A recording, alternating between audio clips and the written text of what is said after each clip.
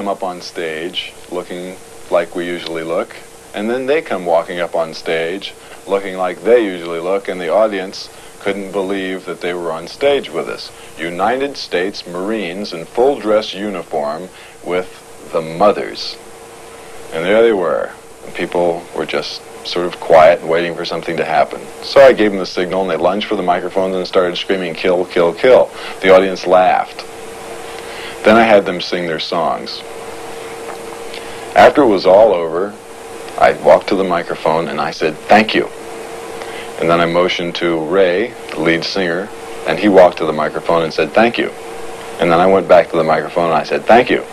And he said, "Thank you." And we kept doing it until it got very redundant, and we hoped to involve the Marines in this whole redundant unit and expected them to go up and say thank you.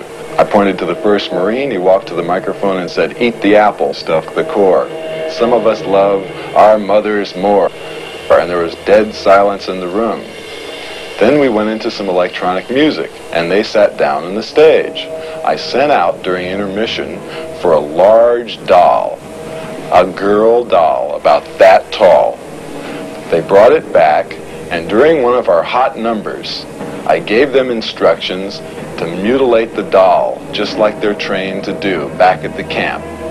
And they did it. They just ripped the piss out of this doll. They stomped on it, they mangled it, they messed the eyes up. They really did a good job on it. They trained those suckers, boy.